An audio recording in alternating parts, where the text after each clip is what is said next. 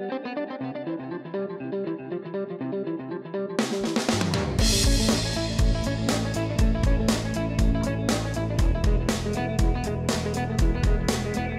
kiddos are back in class, so we start this week's Explore Tulsa with a history lesson. Then our classroom takes to the sky. Followed by those who enjoy extracurricular activities. Plus, we don't want to miss art class.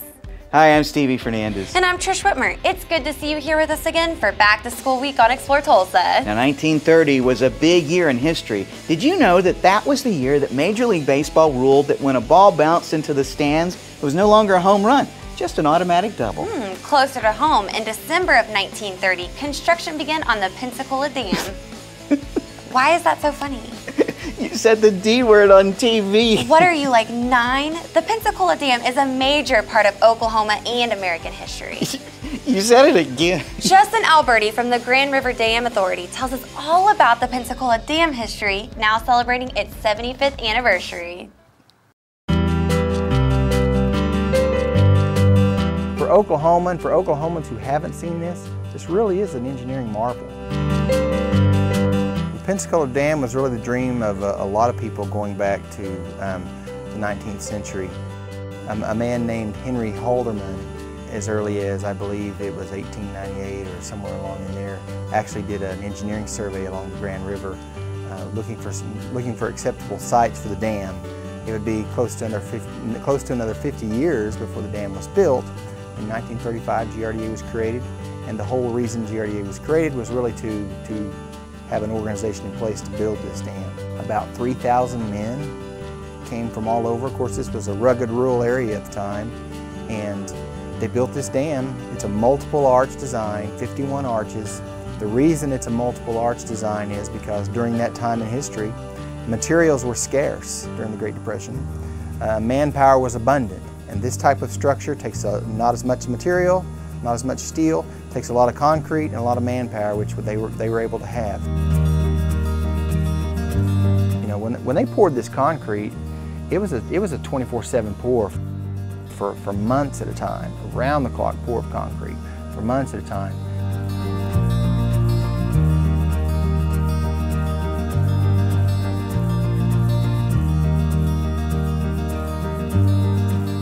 The Grand River Dam Authority, of course, was put in place, kind of oversaw the construction, and it has maintained and managed and operated the Pensacola Dam ever since. It is Oklahoma's first hydroelectric facility, but when the dam was built with those big turbines, of course, we're talking the late 30s, early 40s, a lot of critics said, you're never going to have a market for all that electricity. You know, that was back in the days when everybody had, you know, the one outlet hanging from their light bulb where maybe they had their iron.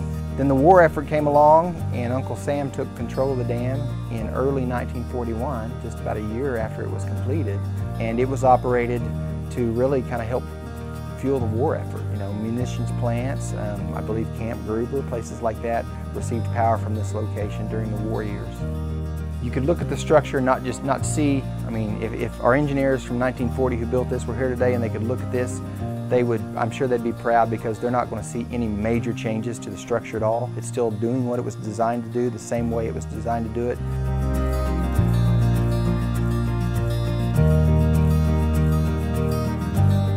What really makes it special is when you think about 75 years ago, the men and the women who out here like we are today, when it's going to probably reach 100 degrees or better, out here working in those conditions for all summer, for a couple of summers, and winter time as well, to build this so that we can have this lake here today.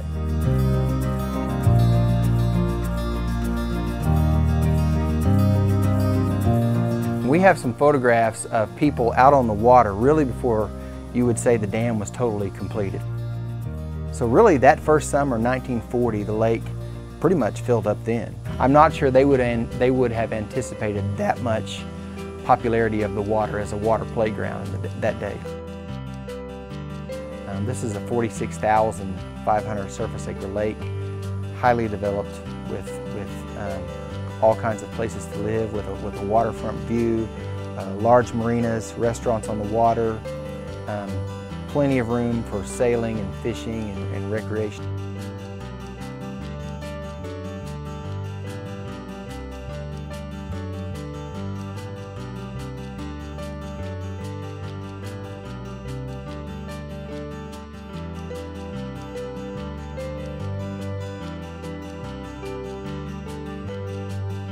But really, if you just look at it, it's still this grand old dam, they say, doing what it always has done.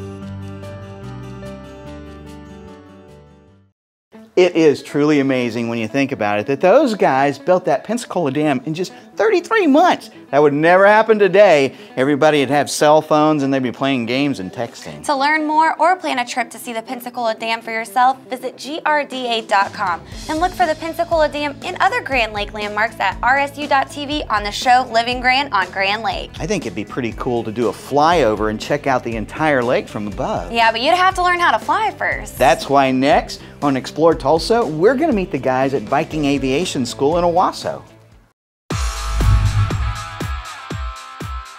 Hi, my name is Randy. I'm with Video Revolution, Sales Associate and DirecTV Manager.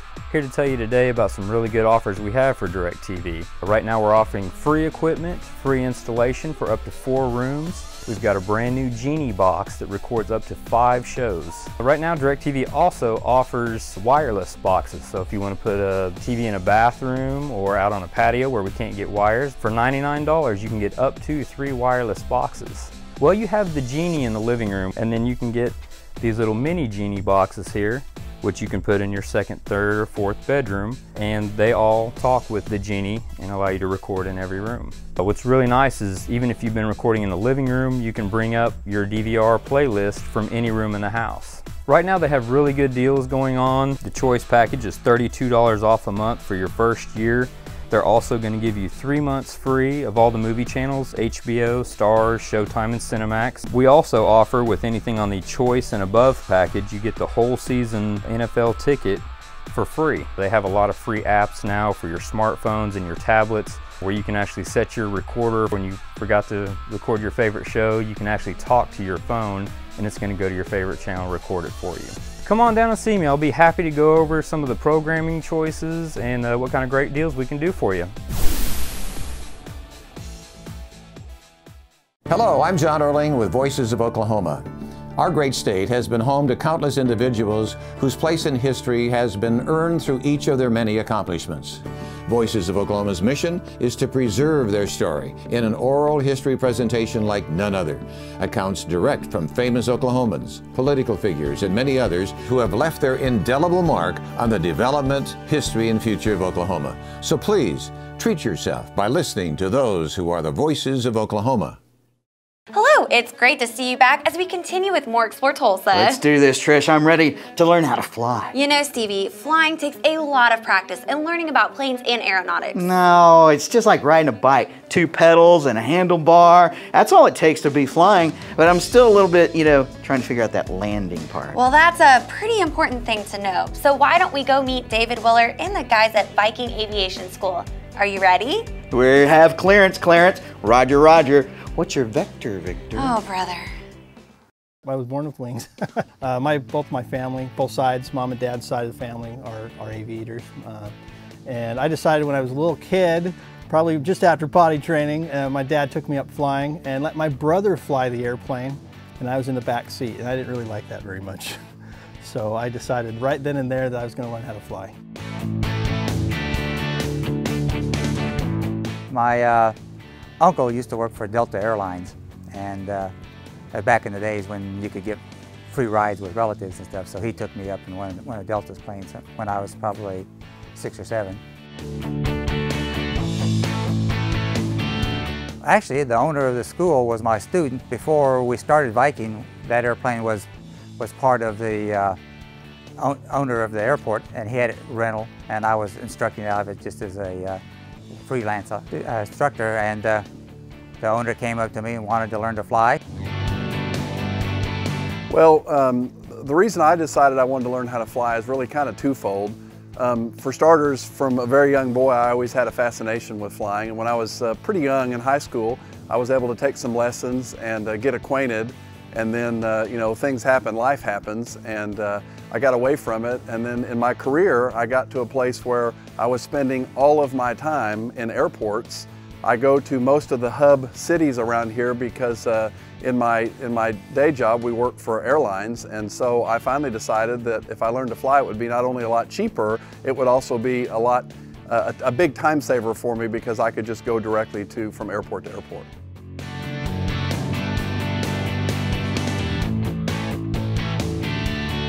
Most of our clientele are usually people 30 and above. A lot of them have always wanted to fly and never had the money before, so now they're a little more successful, so they want to learn to fly. A couple of guys like my boss have wanted to learn to fly because they have to do a lot of traveling for their business. So they wanted to save on fares and have a lot more flexibility in their schedule.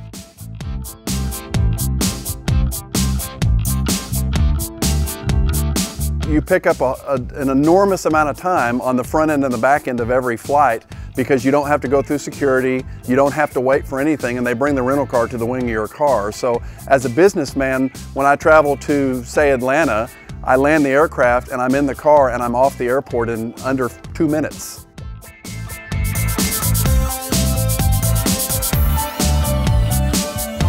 Yeah, there's a lot of things in people's life that you try to draw from as an instructor, and then you take what they know and you build upon it and teach them what you don't know or what they don't know. So you take their backgrounds and whatnot. So we try to get to know our students really well because any of that previous knowledge, hopefully we can try to relate it. Driving is one of those things. It's a lot of like driving, it really is, but then there's completely not like driving. So for example, you steer the airplane with your feet. You can't do that in the car. So there's a little bit of things that you can do to kind of help the student do it, like fold your arms while you're taxiing for the first time, so they don't want to try to steer like a vehicle. So when I flew at the bigger airports, you get in the aircraft and you're always paying for that time when the propeller starts spinning. And I didn't realize what an added benefit it was that when you come out here, you get in an aircraft and you're literally in the air in just a few minutes. At the bigger airports, you have to call ground control and they taxi you around and you wait in line for the other aircraft. So out of an hour flight lesson, you may only get 25, 30 minutes of flight time actually. Here, you're getting 50 minutes of flight time every time you get in the plane. You can buy flights for somebody. You call out here and, for under $150, you can surprise somebody, bring them out here to the airport, say you got a surprise for them, and then all of a sudden you're taking off and you're out flying over the lake, you're flying over downtown Tulsa, looking at the lights at Tulsa at night, looking at Christmas lights. My kids absolutely flipped out when we came out here. It's a good way to just kind of take the day and digest it. And it's a good way to relax. It's a good way to just enjoy life, have fun, right? We're here to have joy, and this is one way that I do. It's a great feeling. I don't know that I can describe how it feels when, particularly when we have, when we have some younger guys and when they make their first solo, or like Jay here, Jay flew with us for a long time, and they do their first solo and then they do their cross countries, and then when they finally take that check ride, and I get that photograph of that guy with a brand spanking new pilot's license, there's just nothing that feels better to me than realizing that we were able to help that guy, that person, achieve their goals. That's the way to do it, Trish. Flying from here to there in your own plane. I just need to work on that landing part. Yeah, it's always the little things. If you'd like to learn how to fly, visit VikingFlightSchool.com to set yourself up with a discovery flight lesson, or buy a gift flight for someone you know who would enjoy the adventure. Flying in my own plane makes me feel like a real celebrity or a famous athlete. If you're a famous athlete, then there must be a baseball card with you on it. Wouldn't that be cool? I was thinking more like shocking. But we'll take a look next at S&S Sports Cards when we come back with more Explore Tulsa. Hey, it's Stevie from Explore Tulsa with my friend and optometrist for many years, Dr. Robert Zellner. Tell everybody why it's so good to come in to see you. Well, that's a great question. Let's see, we've got 2 great locations. We try to stay cutting edge at every point along the way because, let's face it, everybody wants to come in and get taken care of in a timely fashion and get the latest, greatest stuff and save some money and get on with their life and see clearly. And if you don't believe it, look on the website. Absolutely, drzellner.com. You can find that we have our 2 locations at 69th and Memorial and 3030 South Harvard, or you can give us a call at 749-2020 or 461-2020. And I got 4 kids, and I got to tell you, as a big family like that, it's affordable too. Oh yes, and of course, the #1 reason, you save some money. I mean, with our 2-pair specials, with our different unique packages that we put together, I mean, you can come in here and your money can go a lot farther than anywhere else. And that's why with Dr. Robert Zellner and Associates, seeing is believing. Oh, I like that, Yeah. Stevie. Well done. Hi, this is Ken McLeod, publisher of Golf Oklahoma, and you're watching Explore Tulsa. If you're like me and used to collect trading cards when you were a kid, then you'll be so glad you stuck around for more Explore Tulsa. So Stevie, who's the most famous athlete you've ever met? Well, when I was a kid, I met Joe Namath at the Houston Intercontinental Airport. Ooh, that had to be pretty exciting, meeting Broadway Joe. Yeah, it was. He gave me his autograph, but I got a little weird when he gave me a pair of pantyhose, too. If you still had those autographs and that pair of pantyhose, they might be some really big money. Well, the best place to find out is in Broken Arrow at S&S Sports Cards. I just loved sports growing up and was passionate about just anything sports related. We didn't have cable, so get the newspaper every single day, go through box scores, and just was really passionate about actually getting to watch sports and participate in sports.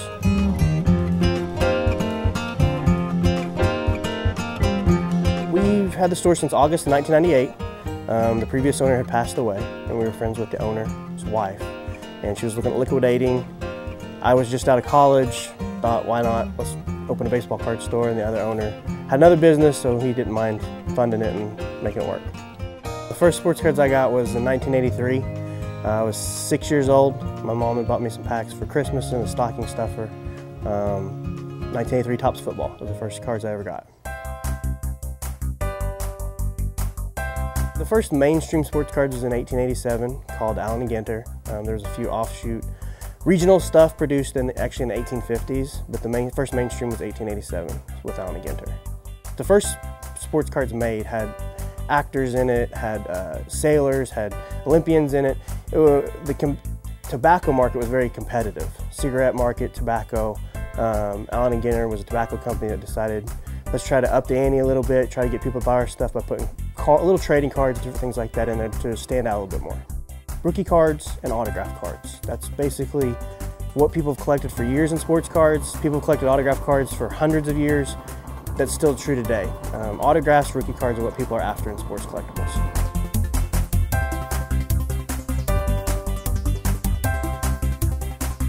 The autographs that come out of the packs, the companies, Topps, Upper Deck, the Panini, they put a stamp on the card, or it says somewhere on the card it's an authentic autograph witnessed by an Upper Deck employee or Topps employee. So it's certified when it comes out of the pack. It's an authentic autograph. Somebody sits there and signs the autographs, somebody sits and watches it, they're certified, they're put in the packs, and that's actually what people are after when they open the packs now, are really the autograph cards. Some guys, you can't read their autograph at all. Some guys' autographs are very elaborate. Jerome Bettis has a very elaborate autograph and actually draws bowling pins into his autograph because he's a big avid bowler. Everybody's different.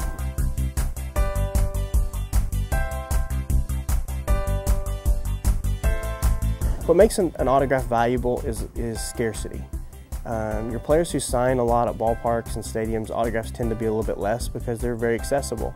Players that are harder to autograph or are not known for autographing, you have to go through a company to get a lot of times. Those are going to be pricier because the player doesn't sign as much and you're going through a company. A lot of the players do have contracts with certain businesses, certain companies for their autograph. Now a lot of players, especially the retired players, the Whitey Fords, the Yogi Berras, and even Barry Bonds have opened their own websites where they sell directly to the public now. They've cut out basically the middleman, and if you would like a signed Nolan Ryan baseball, you go to Nolan Ryan's website, and for $50 he'll sign you a baseball. Part of obtaining the autograph is meeting the player, seeing them in person, shaking their hand, maybe getting a photo with them. That's a lot of the thrill of the hunt, is actually meeting somebody that they root for, cheer for, especially with the kids.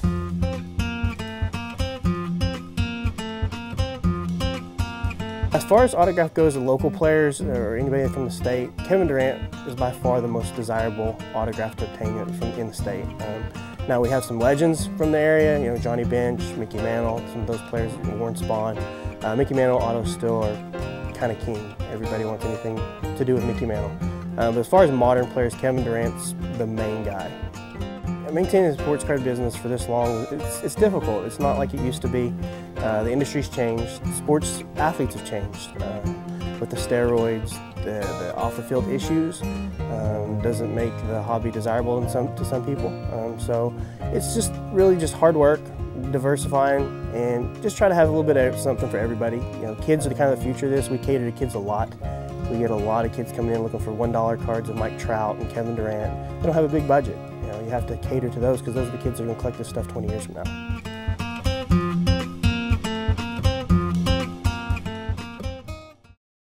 Adam and Steve have some great sports memorabilia at S&S. I really love the Mickey Mantle stuff. They do have some great items that would make terrific gifts. Visit S&S Cards to find just what you're looking for. Sports memorabilia makes for the perfect art on any wall. Well, some people enjoy other works of art too, Stevie. Like what? Like the Art Deco that Tulsa's famous for. Sounds like we need to visit the Tulsa Art Deco Museum when we return with more Explore Tulsa. Hi, Dr. Robert Zellner here. For over 20 years, I've offered affordable, convenient eye care in Tulsa. Right now, you can get one pair of glasses or contact lenses starting at just $99 or my two-pair deal for $129. Hey, and as always, the eye exam's included. Walk-ins are always welcome. Glasses are ready in about an hour. Plus, we have over 2,000 frames to choose from. We're open 7 days a week. Come see why we're voted Tulsa's best. And our drive-thru at 69th and Memorial makes pickup simple and easy. For the best eye care value in Tulsa, Dr. Robert Zellner and Associates. Explore Tulsa is ready to jump into the Wayback Machine and check out life in the 1920s and 30s with a bustling tea town. That's when many of the iconic buildings of downtown began to take their form, and the art from that time period lives on at the Tulsa Art Deco Museum. Art Deco is really kind of hard to define because it's kind of this umbrella term that encompasses a lot of different things. It was really kind of the first modern art movement and design style, and I feel like it also influenced the modern movements in the 50s and 60s and even into today, and I feel like it's just an everlasting design style because it was pretty much the first modern art design style. The museum started in 2009. We partnered with the Arts and Humanities Council of Tulsa, and then in May of 2012 we opened up our museum inside this small gift shop space, and slowly we've expanded into all of the display cases out in the lobby. William Franklin and Chris McDaniels are the founders of the museum, and William he's an artist. He actually did the painting behind me and some of the other paintings around the museum, and he just had this great idea of creating a Tulsa Art Deco museum because Tulsa is so well known for its Art Deco. Zigzag Art Deco is kind of a radically modern design style that was most popular in the 20s and 30s, and it utilizes like sharp geometric shapes and verticality, while the streamlined Art Deco uses like smooth curves and stuff like that. So it's really kind of hard to define Art Deco, but it's just a radically modern design style that was most popular in the 20s and 30s. Some of our windows out there, like the zigzag Art Deco style I was talking about, we have an exhibit on several different domestic appliances from the 20s and 30s that utilize that zigzag style, and it's interesting how ornate they created these pieces when they were just for everyday use. I mean, today we just make them out of cheap plastic or whatever, but they took time and care to make these everyday pieces really interesting and ornate. Some other windows we have range from like fashion to smoke stands. We have in the 20s and 30s, smoking was a really popular thing, and so you have a lot of these beautiful Art Deco pieces that are just meant to hold ashtrays, and so it's really interesting. And we also have a lot of Frank arts, which are probably one of our more high dollar exhibits, our most expensive pieces from the Debbie Kelsey collection. She has a lot of her pieces inside our museum. She has an extensive collection of Art Deco, and her name is Debbie Kelsey, and everyone calls her Deco Debbie just because her entire house is filled with Art Deco pieces and Art Nouveau pieces.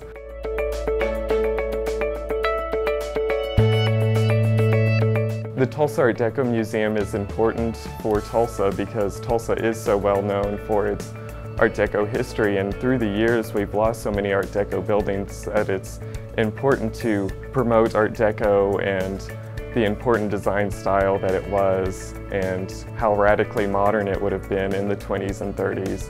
If you think about that time, there are tons of people living out in the countryside without electricity or plumbing, and then they come to this modern city with this very geometric and modern Art Deco architectural style, and it would have just been amazing just to see a new modern city like that with electricity and running water and all that incredible types of things.